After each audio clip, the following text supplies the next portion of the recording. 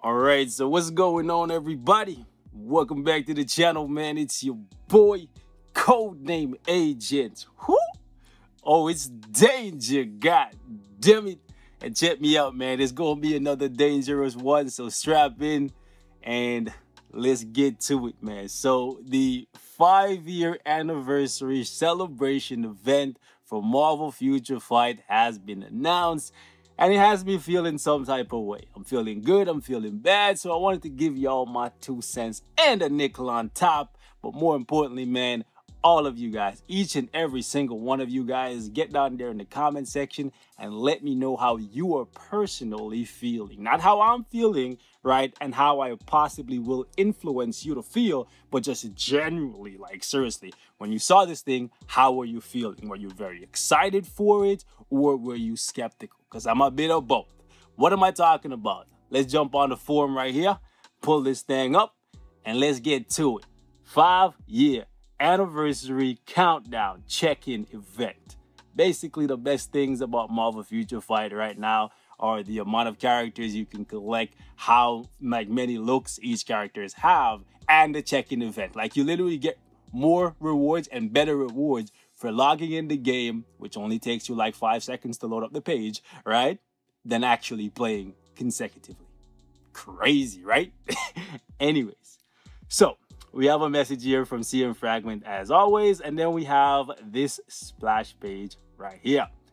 5th year anniversary. Let's celebrate Marvel Future Fight's 5th birthday together. Crazy how long this game's been out. And it was going really good until like year 4, and then after that it's been on a downward spiral ever since. Some of you guys are gonna say I'm salty, but hey, I'm just telling my truth. Listen, everything I say on this channel is my truth. I'm not saying you have to agree with me. I don't care if you agree with me. I speak how I feel, and I encourage you to do the same. So let's take a look at all the rewards that we're going to be getting for playing this game like 4, 5, 6, 7, 8 hours a day for 5 years, shall we? So we get energy, 100 black antimatter, we get 100 crystals, some boost points, but more importantly, we get a 6-star character selector on day 21. This is very good. This is going to help out a lot of new players coming in for the 5th year anniversary. This is not going to help out too many people who've been playing the game for a long time, especially when it comes to these 6-star selectors, because in case you're new to Marvel Future Fight, to get a character from 1-star to 6-star, it takes you over 600 biometrics. However, these things, if you already own the character, right, you only get about 40% of what it takes to get a character to 6-star. So instead of getting over 600, you get under 300. Crazy, ain't it? You get like 256, which is like seriously not good value. I don't think you should ever get shafted, and it's something that's always bothered me, but I've never spoken up about it ever, really. Like, it's always like been in the back of my mind. But why should you be punished? Why should you get less than because you already have the character built? You should get the same 600 that you would have to spend on the character to get them from 1-star to 6-star if you didn't have them, right? This doesn't make sense. It is definitely more useful to have bios because you can feed them into a plethora of different characters, but nonetheless, you should get treated the same way as everyone else, right? Regardless of how long you've been playing the game and whether or not you chose to work on that character or not. Anyways, not my point. The other rewards here, okay, the crystal is nice. Everything else I'll just skip over. We get another 6-star selector, and that's good. But again, if you have most or all of the characters built in the game, not gonna do too much for you. 256 there. Moving on, we get some more crystals, 100 crystals. Like, you would think for the 5th year anniversary they'll give out like 500 a piece, but hey, I dare to dream, right? But then again, they do give out check-in crystals, but again, it's always 100, never more. Just crazy, right? Again, another 100 here, and then this is where it gets interesting. This is where I see a lot of people getting very, very, very excited, but I'm also very concerned about what this means. So right here, D-Day, it says you get a tier 3 selector. Seems pretty insane, right? Seems insane to me. This is not something I thought I would see right now. Never in a million years that I think for the 5th year anniversary, they would be giving out a tier 3 selector. But this may be a ploy. So some of you guys need to be careful.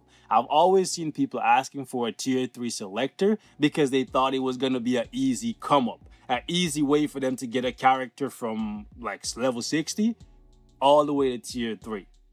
That doesn't work in Future Fight. And I said it when I seen the potential enhancement tickets. The fact is, if they're bringing in a tier 3 selector now, it means that they plan at some point to sell something like this in the shop. And if it was costing you over $200 to get a character's potential from 60 to 70, how much is it gonna cost you to get a character from tier 2 to tier 3, assuming this thing allows you to bypass the whole potential system?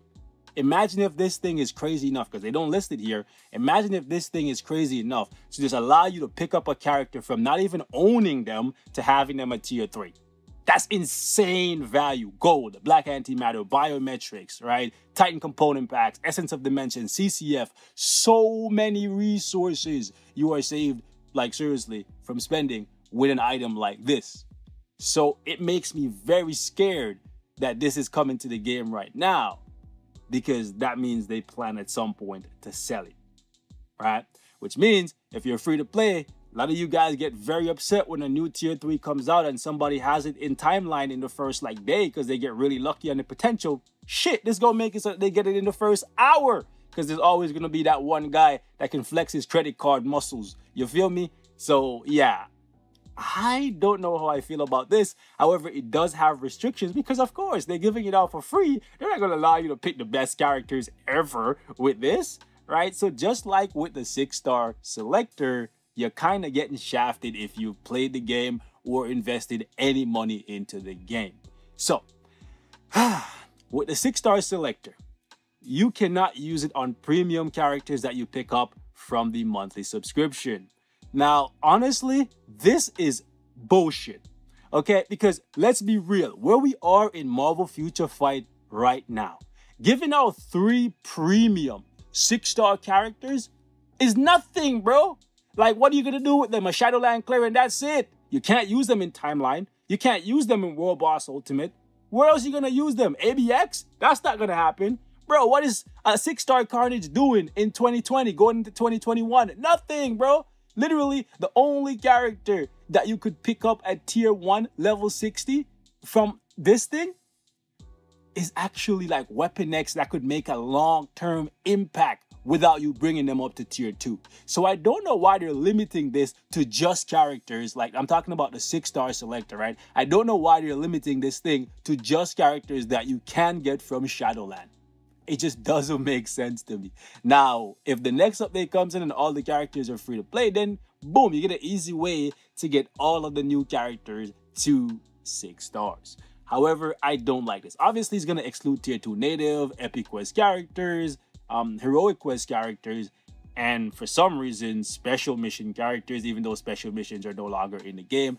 And I don't know why you would spend it on them, because you can get them from the Dimension missions, right? Additionally, you cannot use it on X-Gene characters, not even the one from the monthly subscription. I'm talking Kid Omega X23, not Nightcrawler. Okay, RIP Kurt. Like, honestly, why even give out an item like this when you put literally like 100 freaking restrictions on it so that the characters that you could get for free from Shadowland are the only ones you can get here? It's like basically just saying, here guys, here's a gift, but wait, it's not really that useful. You feel me? Like, it's a, like, honestly, man, it's a real slap in the face.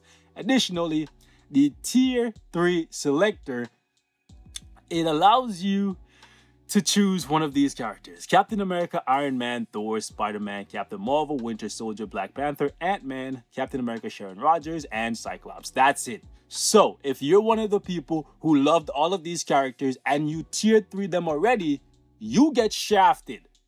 No Vaseline, bro.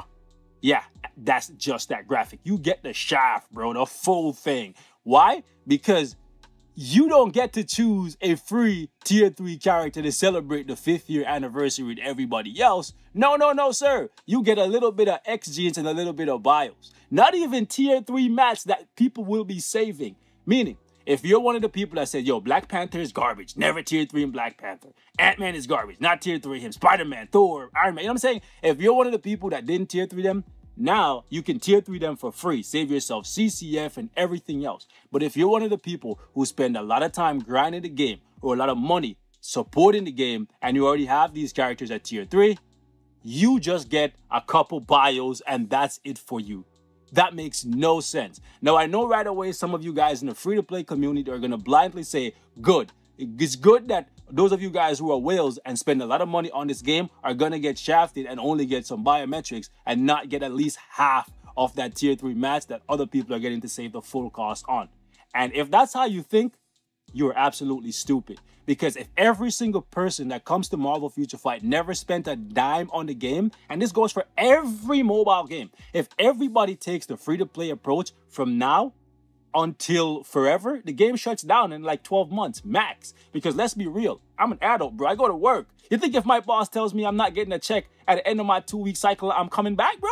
Yeah, hell you mean? That's a lawsuit. No. So these people behind the game, they have families to feed, right? This is a job to them. So they have to get paid, right?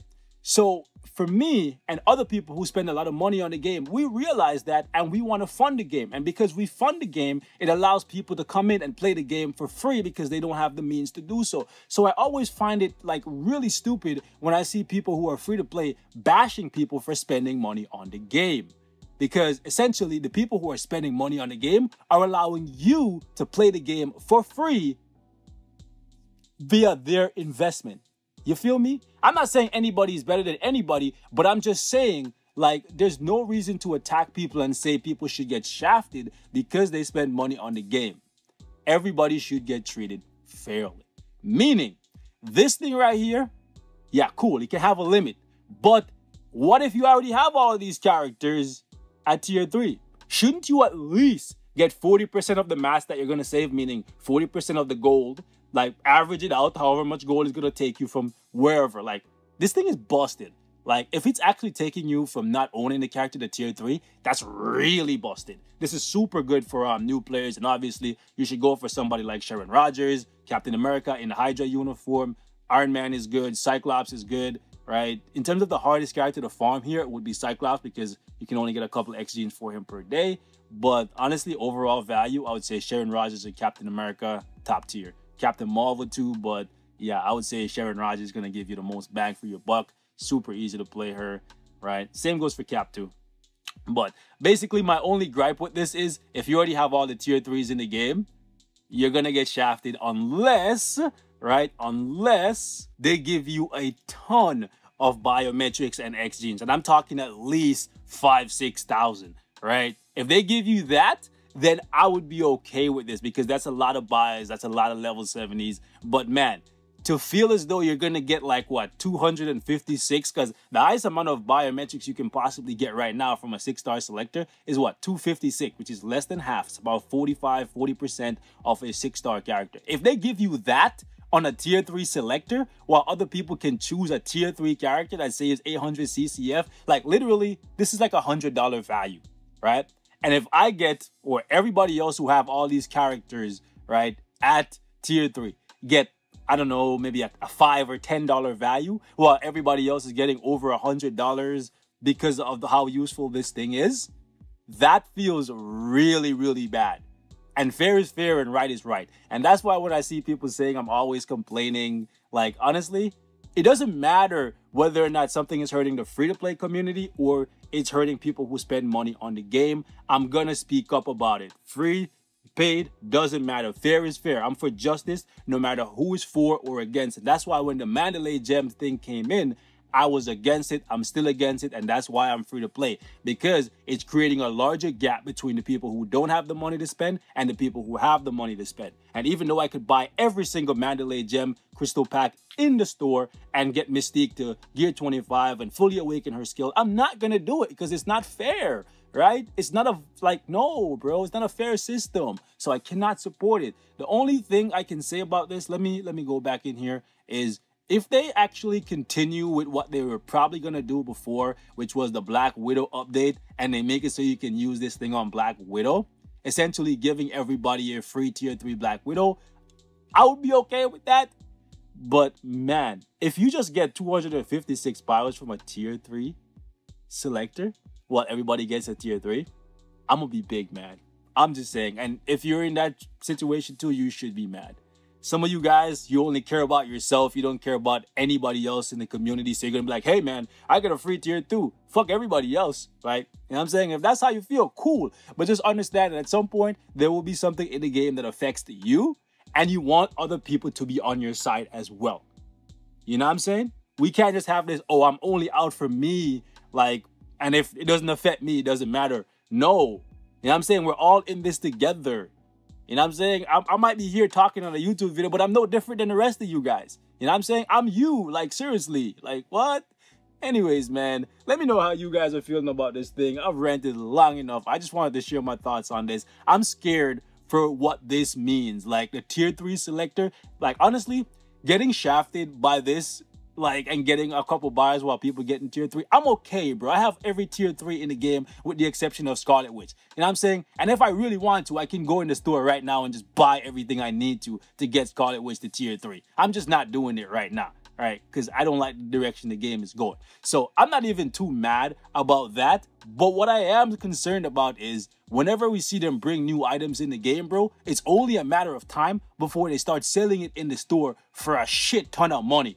Right? So, yeah. And again, even though I can afford these packages, it doesn't mean I want them to be in the game because they're creating a larger imbalance between the people who don't have the money to spend and the people who do.